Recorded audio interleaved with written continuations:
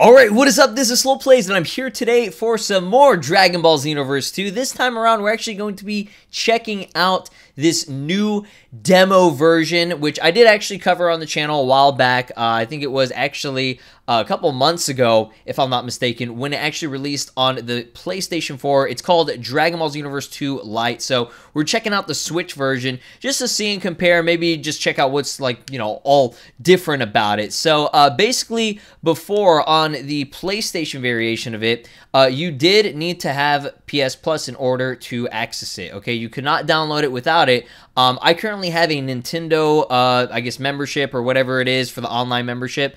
I think it's like My Nintendo or something like that. And I am able to download it, so I can't tell you exactly if you do need it or not. I'm going to assume you do because this does have online features and functionality. So if we scroll down here, let's go ahead and read what's going down with it. All right, so experience some of the key elements of Xenoverse 2 for free with the Lite version. So it will include 5 episodes of the story mode, online matches, and all the content of the Hero Colosseum. So sounds just about right. Sounds exactly like how it was on the PlayStation 4. So looks like everything else is pretty much the same here, right here. This is exactly what I wanted to confirm with. So this software includes features that support online play, and Nintendo Switch online membership is required for the online play. So I'm assuming you will need the membership in order to access this. Maybe you can download it, but I'm not going to promise anything yet. Again, like I said, I already have the service, so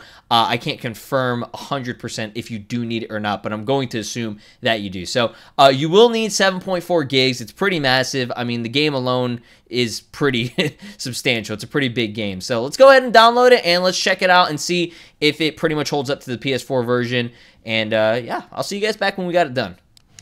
Alright, my friends, so here we are in Dragon Ball Xenoverse 2 Lite for Nintendo Switch.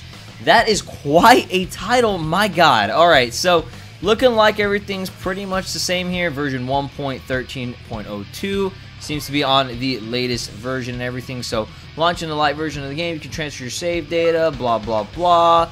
Okay, except you guys already know all this crap. You got like 46 pages you got to go through, so we're just going to say, okay, A-okay, we're good to go. Let's freaking do it. So let's go ahead and connect to the server. So you cannot play the Lite version of the game without connecting to the server. Obviously, like I said, you will need the online membership, as I predicted. So hopefully that is conveyed in this video. I want people to understand that you need online. If you don't have online, it won't work. So I'm sorry. That's just, how this works. It's almost like a way to push sales for online in a way, but it's pretty cool. It's pretty cool and beneficial. If you do have the service, you're able to try out this almost trial version. Now, if I'm not mistaken, this will actually be going on until I think November 29th, where you're like able to access all this. Now, the Nintendo Switch version of the game had something similar to this with unlocking all the characters and stuff, and it was quite annoying. But as you guys know, that this game runs in 30 FPS on the dock mode. I think it's only like versus or online battles that you can run it in 60. So that is a bit annoying. You do have, I guess, like 5 slots. Again, I don't even know if you would be able to even use the other slots, but it looks like everything is pretty much the same here. You're limited to the Saiyan males and females, as well as the Frieza clan. I would assume that you can't actually, oh wait, no, it was the opposite, my bad. I said you're limited to, no, those are the 2 that you cannot use, which is pretty freaking stupid. It's funny because they know a lot of people want to try out the Saiyans, so unfortunately, yes, that is the case. You will not be able to make a CAC based on a Saiyan or a Frieza race. So you can only use Earthlings, Namekians, and Majins. So I guess for now we'll make a Namekian. I just random real quick. I'll just go ahead and make something real quick, and then we'll get into the game and actually, try this out and see how everything plays and everything. Again, it's not really going to be a big deal. Everything's pretty much the same on this so far from what I'm seeing. So I'll see you guys back over there. Alright, my friends, so I just threw something together. We got my boy Pickle Slow out here. I don't know why I just named him that, but hey, it's Gucci, man. I'm down for it. Alright, so we're good to go. I'm going to go and just scroll through all this. Again, it's pretty much everything that we've seen. We've gone through the prologue, and you know, customization like a million times in this game before. I just want to show you guys, you know, pretty much the similarities and pretty much exactly how this is exactly like the one on the PS4. And I actually don't know if it's on Xbox yet or not, or if they even considered to put it on there. I'm going to assume that they didn't, because it was mainly like, you know, a Japan thing, but I guess maybe it is already out. So, I mean, you guys have seen this intro a million times before. We're going to go and skip it. So, as you can see, it says Dragon Ball Xenoverse 2 for Nintendo Switch. Obviously, they're not going to put the Lite logo because you're able to transfer all your data. So, whatever you, you know, complete and cover in this base game right here for this, I guess if you want to call it a demo, you're actually able to transfer all that data over to the final game if you decide to purchase it. And I think that's one awesome thing. If you do have the online membership, which I think, if I'm not mistaken, is $20 a year. So it's like, you know, $20, you get a full annual service of it. And I think that's a great deal, in my opinion. Better than a PlayStation. So if you have a Switch and a PlayStation and you're thinking about getting this game, I mean, there's, at this point, I'd say just get the game, like, honestly. But if you want to try it out for yourself, you have this opportunity right here to actually, you know, play through it and, you know, see like, oh, okay, you know, I like the way that the game functions. I like the way it feels and everything. Obviously, on the Switch version, it's less graphically and visually appealing, in my opinion. I mean, it really is, because it's like, I think it is intended to people like, look at that shadow, bro. Oh my god, it looks awful. I don't even know if it looks like that in the PC or the PS4 version. To my knowledge, it doesn't. From what I've played, obviously it doesn't run in 60 FPS, which is quite annoying. You do have to play it in like versus mode or something, which is kind of stupid. I don't understand why that's the case, but they kind of just did that. So I should be able to skip all this as well. We're going to go through all the trials and everything, and I want to showcase all the characters that you're able to use. If I'm not mistaken, if you did buy DLC for this game, you do get those characters unlocked. Now, I could be wrong. Don't, you know, I'm not going to promise anything, but on the PS4 version, if you did, for example, buy the DLC, it should load up in your game. And I would get questions from a lot of people asking, oh, well, how do you have the DLC and I don't have the DLC? Well, because I purchased the DLC on my original game. So you can still have the original game and this game coexist with one another, because they will use like the same sort of like, you know, DLC files and everything. So let's go ahead and skip through all this. Shout out to Orange Star High School. You ever wanted to go to Orange Star High School sometime? Alright, so we got Supreme Kai time, blah blah blah. She looks like she's pretty much going to be, you know, the same walkthrough of everything. It's going to save up, be Gucci, good to go. Can I please skip through all this? And one thing I will let you guys know so far from what I'm playing, and one thing I don't recall, is that the Switch version, I don't remember it, like, running this slow and loading this slow. Like, no pun intended, but, like, seriously, this is taking, like, decades. Like, my God. Look, look, it's loading. I'm showing you guys the real time here. I'm not trying to, you know, skip or anything here, just for that. Just to load this screen, it took that long. Understandable, because this game, it was meant for the graphics and capabilities of a PlayStation and a very high-end PC. Not a super high-end PC, but, you know, not the Nintendo Switch service and software. You know what I mean? But I mean, that's just from what I remember. I don't remember it being that slow. Maybe I just didn't care back in the day, and I've gotten so spoiled and used to how it is on PC and, like, you know, PlayStation and all that. But ZR will open your map. Right now I'm using a GameCube controller, so it's kind of weird. So, yeah. Basically, everything looks the same. You're going to walk through everything like normal. You can, you know, use your emotes and all that good stuff. I don't think I'm able to go like through the like versus mode or anything yet. I don't think I shouldn't be able to yet, but I'm gonna check just in case here. Just in case, you know, we might as well see if we can actually just jump straight on into it. I think you have to do that stupid tutorial. Alright, so yeah, it's gonna be closed, which is so retarded and dumb, but whatever. I'm gonna go ahead and skip through her little tutorial and stuff. It's gonna be the same. Everything is the same so far. I just want to show you guys what missions you can actually play and everything as well. So I'll see you guys back over there.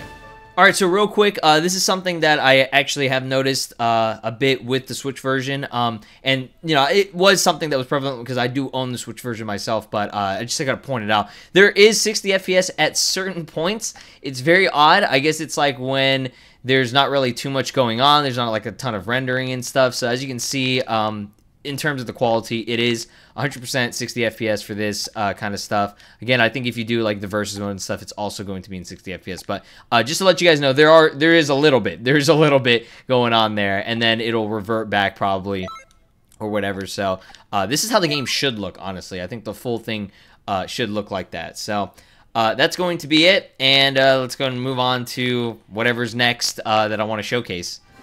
Alright, so as you guys know, photo mode did release earlier this year as well, so let's go ahead and check it out and see if everything holds up and functions properly. This should be a mode that you can use without any issues, but I just want to see how it functions on the Switch version, because I have not played it on the Switch version. So for now, I'm choosing like Goku and freaking, I guess, Vegeta or something like that. Just real quick, okay? It's a basic showcase. Obviously, you're not going to have all the stages unlocked, blah, blah, blah. Let's go to...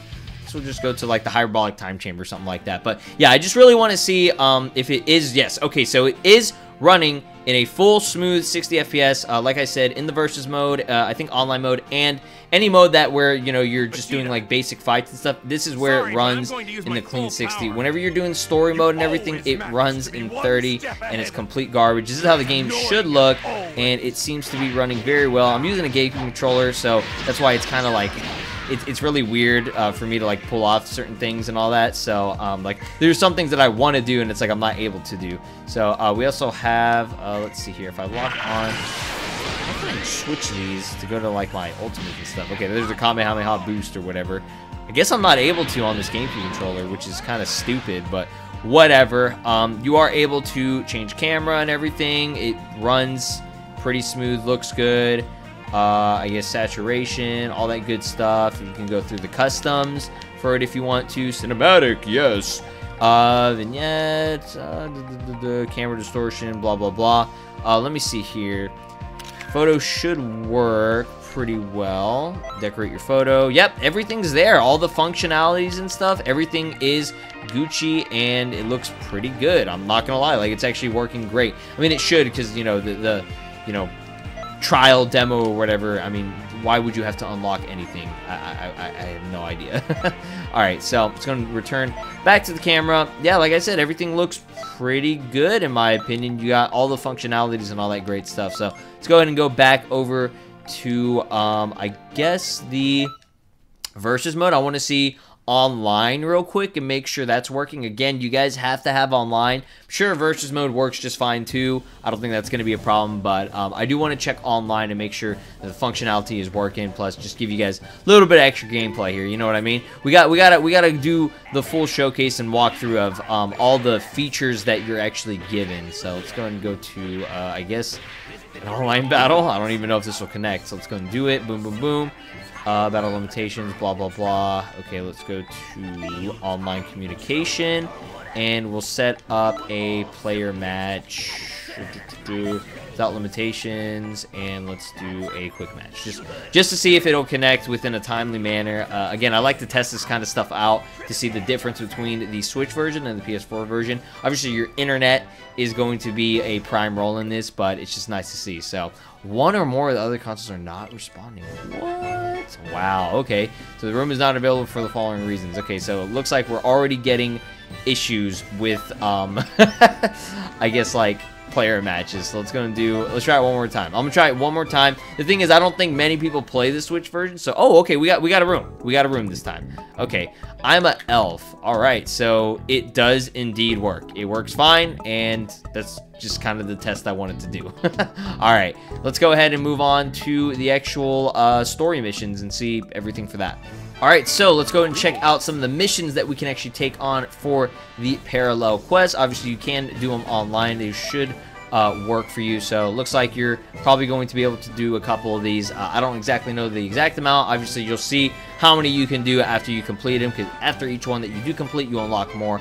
I'm assuming it's not really too much. I don't think it will be. But yeah, you do get an opportunity to try out some of the parallel quests. So now let's actually see the legitimate story missions and not just the parallel quests. Alright, so here we are in the time vault, and it looks like everything will be working exactly how it should. Obviously, I haven't done any of the other missions yet, but after you complete more, you unlock more. So I think it was 5 missions, if I'm not mistaken. Again, I don't know how many there are for the parallel quest, but as I stated before, it is limited. You won't be able to play everything. I don't think you should be able to go up until you can unlock Super Saiyan and flying and stuff. Now, I could be wrong. Obviously, I'm not going to play through it the whole time until we get to that point to test it.